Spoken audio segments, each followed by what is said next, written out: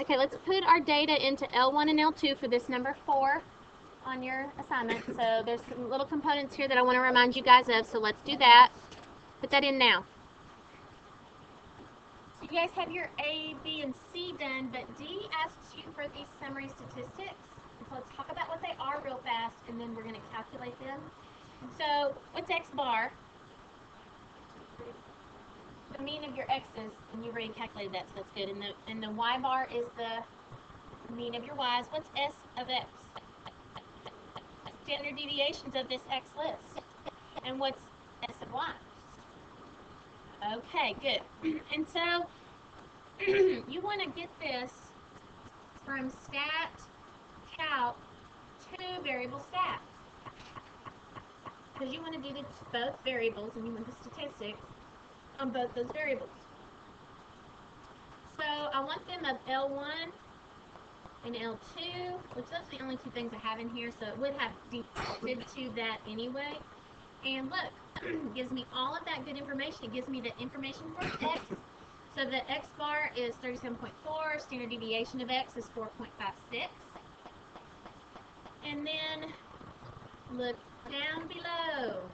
It's all the information for Y. Okay? So the Y bar is 630, and the standard deviation is 43.59. Okay. And this also gives you minimum and maximum and all that kind of stuff. Gives you min and max. Remember, you could make a box plot, all that kind of stuff. Okay. But then E asks you to record information for the equation, so that is not shown here. We've got to stat, calc, lin L1, or lin reg number 4, and there you have that. Remember, you need your diagnostics on. So, okay, so you record all those things. Now, not that you need to do this, but this actually is kind of a neat way shown here to get your calculator to automatically paste the equation into y equals without you having to do it yourself. I mean, you go to y equals and go 8.17x plus 324.3? Sure.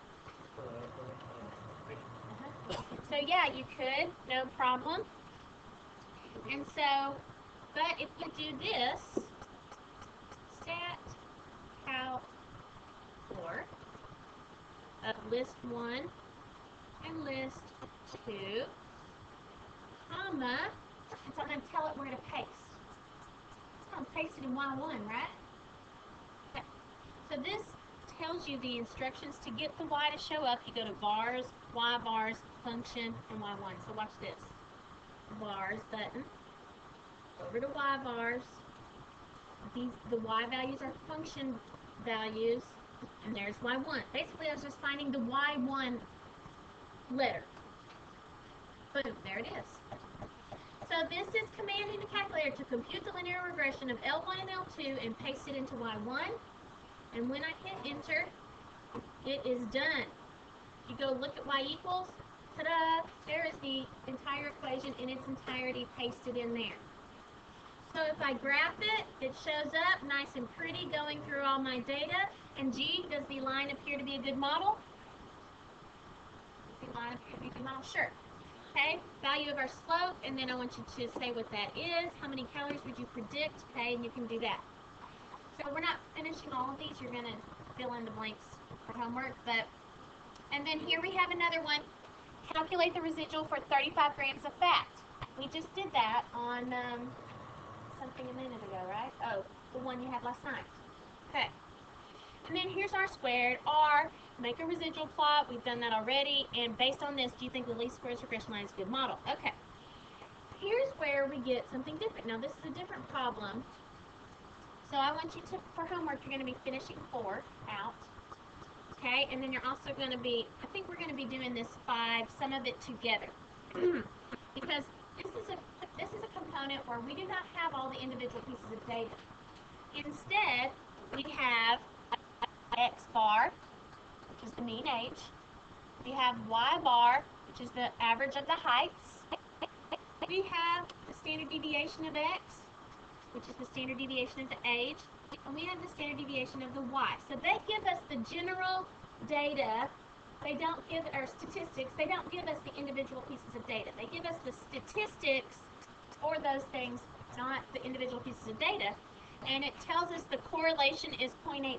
What is that? What letter is that? Good. So our R is 0.86. A.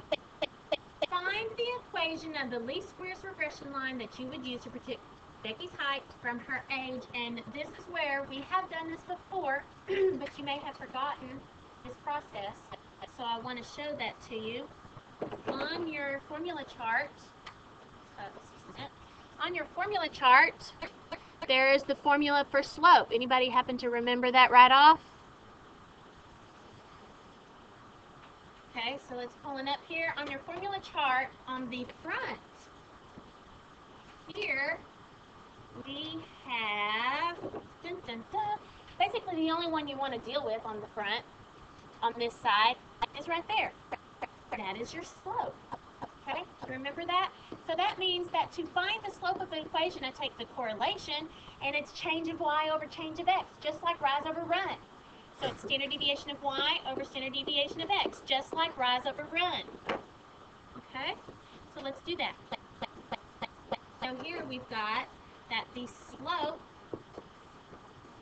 will be r, and then the standard deviation of y over the standard deviation of x. And so that slope computes 2.4148. Okay.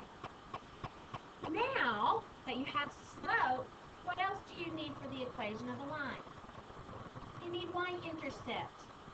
We don't have anything to give at us, but we do have the point x bar, y bar, which is always a point on the line.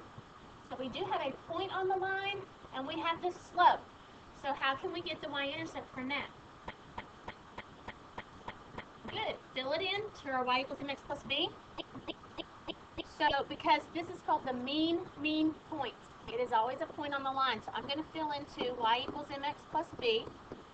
I'm going to fill in everything except for b, and then solve for it. So the mean of y and the mean of x, I'm going to fill in.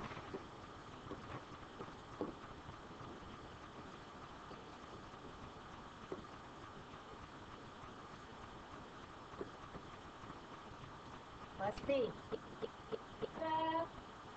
And then algebra would give you that b's value is 63.75. So the equation is predicted what? It's about height and age, so predicted what? Height equals 63.75 plus 0.4148 times her age. Okay, so then you're going to finish that with that newfound data.